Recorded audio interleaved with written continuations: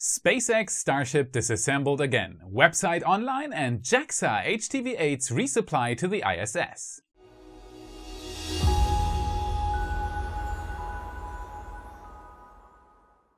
My name is Felix, and I am your host for today's episode of What About It? First of all, I'd like to mention that we have new merchandise on the store. Most will have noticed by now that our Raptor Evolution shirt has been on the store for a while now, and it's been selling a lot, and now we're beating SpaceX at their own game. Where it roughly took them 5 months to build it, it only took us 3 days to get it to Mars, and now you can buy it on the store and show your appreciation for one of the most unique flying machines ever built. Check out the link in the description or the reel directly under this video for some more information. What a week! As always, there has been a lot going on in the space industry lately, so let's dive right in. Starship updates.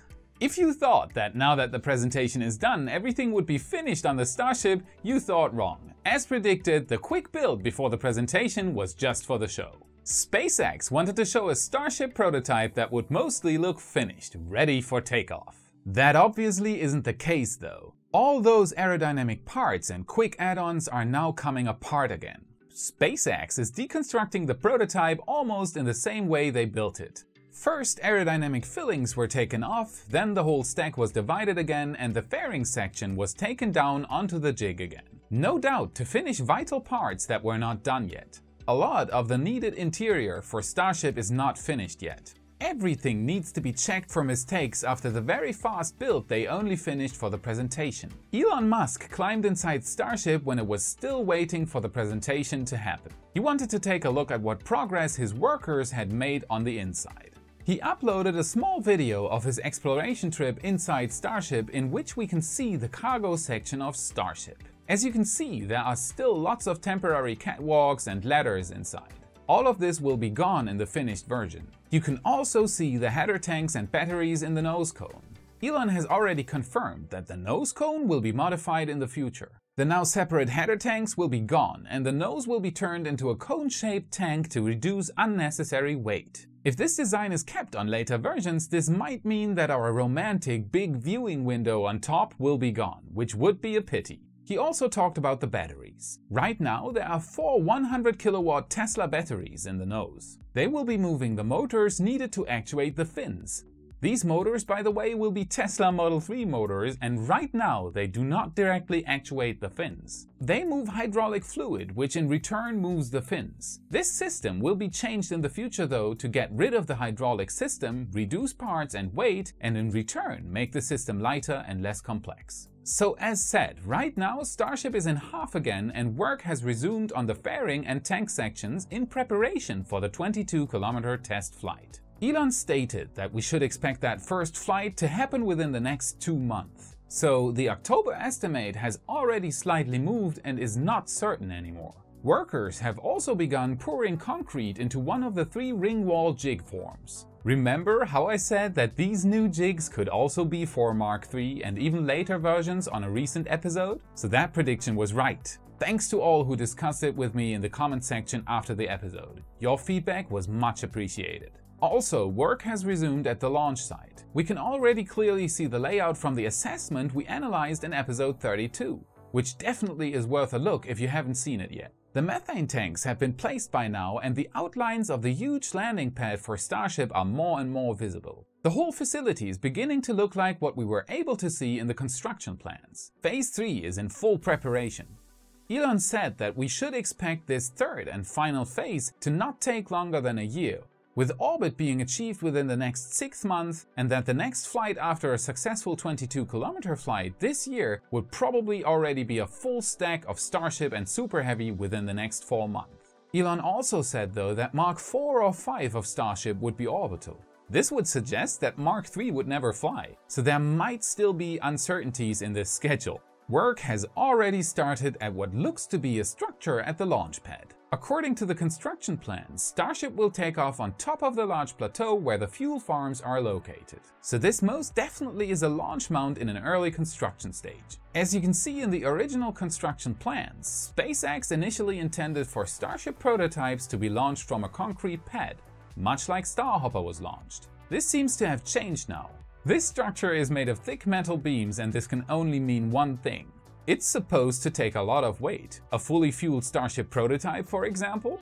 Now the next question would be if there will be a flame diverter integrated already. Because if SpaceX intends to not have to rebuild it after the 22-kilometer flight and launch Super Heavy from here as well, it will definitely need some sort of flame diverter system.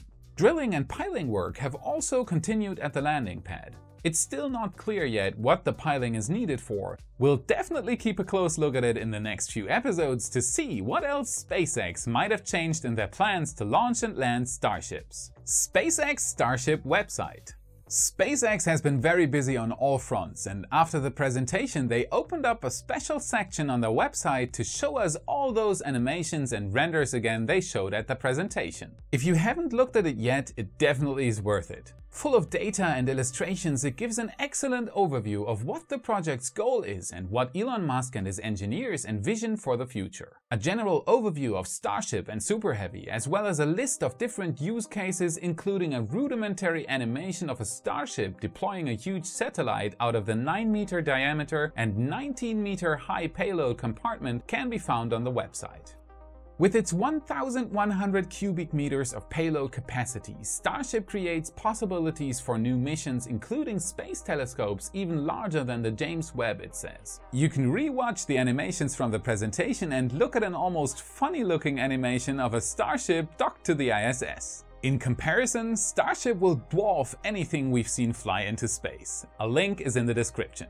HTV8 resupply mission arrives at the ISS. While SpaceX is very quiet when it comes to Falcon 9 launches right now, Japan has been very busy sending another resupply mission to the ISS with a flawless launch and berthing. Last Tuesday, JAXA successfully launched its H-2B carrier rocket from its brand new second pad at the Tanegashima Space Center's Yoshinobu Launch Complex. H-2B rockets are expandable and liquid-fueled with solid fuel strap-on boosters and are launched from the Tanegashima Space Center in Japan. Mitsubishi and JAXA have been primarily responsible for design, manufacture and operation of H-2B, and it made its first flight in 2009.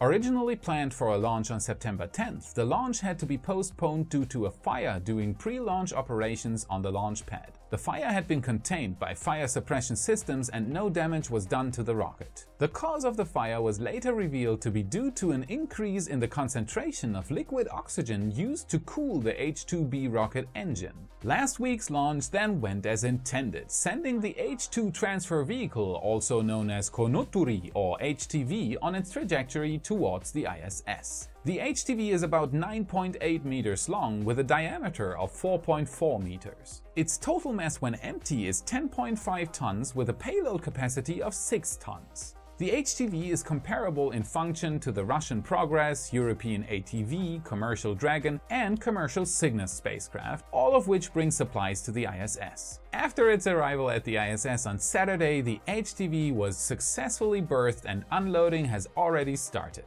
Included in this mission's cargo are 6 orbital replacement units for batteries on the station's integrated truss structure. These consist of lithium-ion batteries which will replace the original nickel-hydrogen units that launched with the truss segment.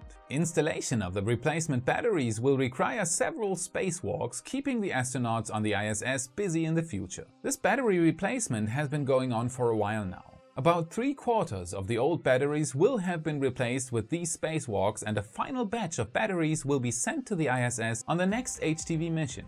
Konoturu will remain berthed until November as the crew unloads its cargo and replaces it with materials and hardware to be disposed of. At the end of its stay, Canadarm2 will be used to remove Konoturu from its berth and release it away from the station. The old batteries will be loaded into the HTV, burning up in the atmosphere with the spacecraft when it re-enters. Besides the replacement batteries, Konoturi carried several science experiments and CubeSats to the ISS. Like all the other resupply missions, the HTV missions play a vital part in the international efforts of resupplying the ISS with needed cargo to continue work above the Earth. So this wraps up today's episode of What About It? How long do you think it will take SpaceX to get the Mark 1 prototype flight ready? And did you watch the HTV launch live as I did?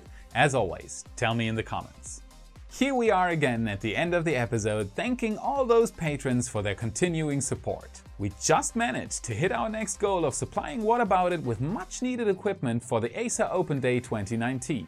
If you want to become involved behind the scenes and maybe get closer to the team bringing you What About It, consider joining the club and get access to our Discord. Sorry for taking so long. Everyone, please give a warm welcome to Ken Buxbaum. Your support is much appreciated. You rock.